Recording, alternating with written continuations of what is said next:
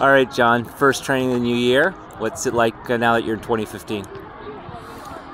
Yeah, we're 5 months away from the biggest event in most of these players and my own professional life. It's, as an athlete and a coach, it's the type of thing that only comes around once in a lifetime, and it's getting closer. So, you know, this year was about putting 2014 to bed, learning from the things that we could learn from, which is what we've talked about in the group, and then really just, you know, cherishing every moment that we get as a group together to make something happen for our country.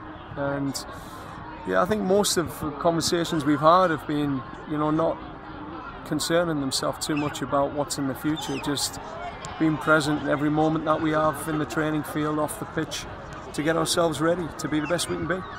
How important will it be to get off to a good start in this competition? Oh, it's important, but I mean, look, we're coming back off a period of time out. You know, our last game was November, and we've brought all the young players in now, so it's still a little bit of gelling together.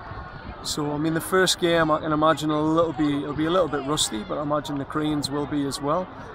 So it'll be all about, you know, our progression through this tournament, and, you know, maybe having to win ugly at times as well. And it's this team are prepared to do that, I'm sure.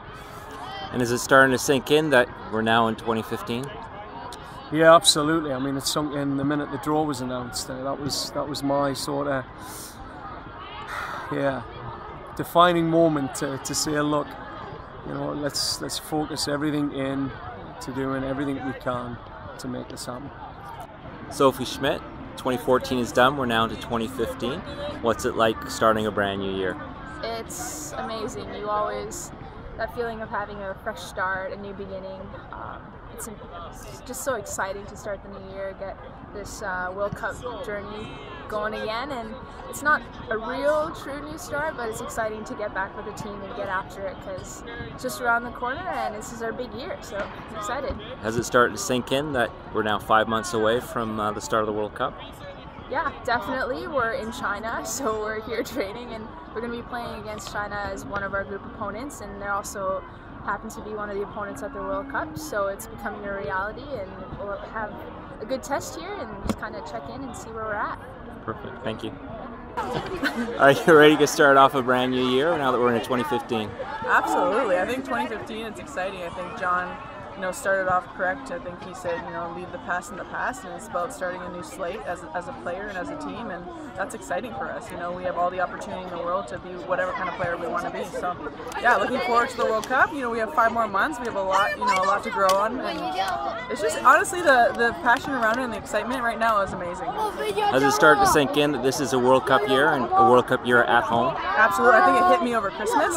I had a little panic moment, but I'm okay now. But yeah, it's exciting. It's, you know, once in a lifetime opportunity for us, and I think we're going to do everything we can to make it a great one. And we're looking forward to, you know, what the 5 months is going to bring us. And this team has a lot of growth to go. And, you know, where we're at right now is just incredible. What kind of, you know, what kind of progress we can make in 5 months. It's going to be great to play in front of our home crowds, and what an opportunity, really.